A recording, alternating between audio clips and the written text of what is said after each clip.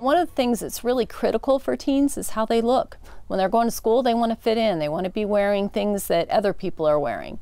I wish every community member could walk through these doors to see what we offer here. This is The Closet in Boise. It may look just like a teen retail shop, but really it is so much more. It's a nonprofit organization that provides free clothing to Ada County teenagers in need. The Closet got a big and very unexpected donation recently that we have to celebrate. Here's Maggie O'Mara with tonight's 7's Hero.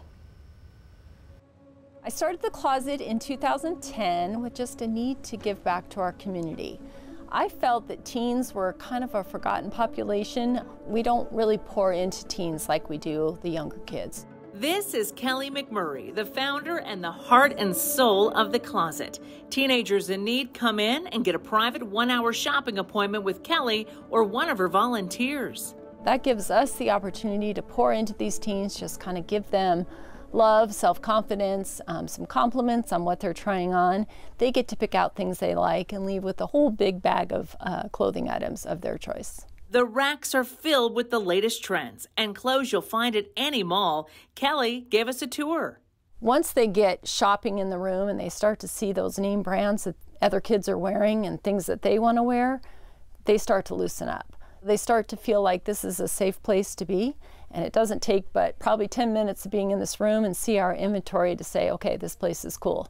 All of these clothes and accessories are donated. We offer seriously amazing stuff. Our community is amazing in what they provide to us. Nike is a supporter to me, so every teen gets a new pair of Nikes. That kind of seals the deal right there. The teenagers who come to The Closet sign this wall before they go, something that means so much to Kelly. You made me cry with how loving and giving you ladies were. Wow, feels like a dream. Thank you times a million. That is just beautiful, Kelly. The Closet accepts cash donations too, and there's one that really stands out this year. That's where Sarah Wells comes into this story. Sarah, yes. This is so crazy how that haul came about. Sarah is a food blogger and an Instagram influencer who lives right here in our community. Most of my platform is focused around food, but it encompasses family and garden and community and all kinds of things like that.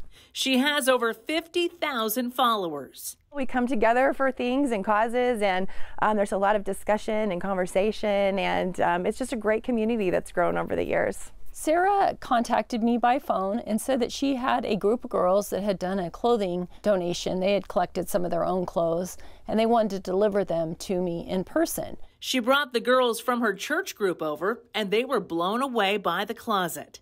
They loved it. They thought it was so amazing and they were so inspired by the work that Kelly was doing. Hey guys. Sarah was just as impressed. She decided to try to raise some money for Kelly with help from her Instagram followers. So she shared what The Closet was all about.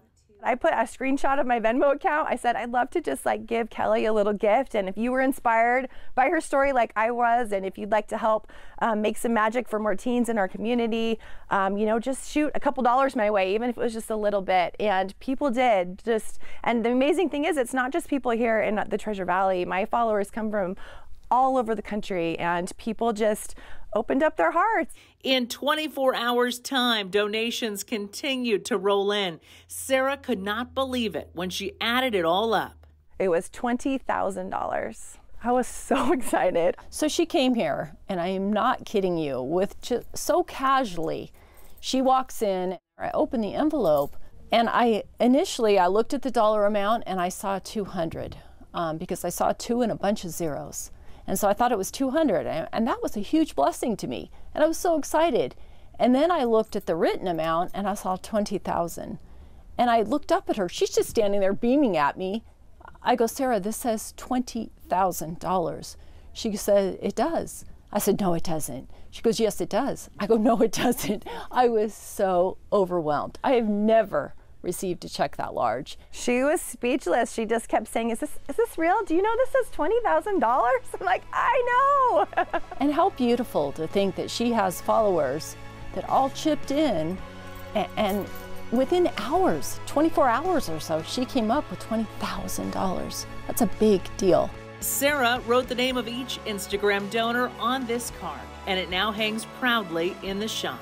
What an amazing thing you can accomplish when a lot of people come together, even with a small thing. It really turns into something big. It just opened up the doors to a lot of things that can be now possible for us. 7's hero. $20,000, pretty incredible in just a matter of hours. Teenagers in Ada County are referred to the closet in several ways by their school counselors, juvenile corrections, homeless shelters, foster care agencies, and more.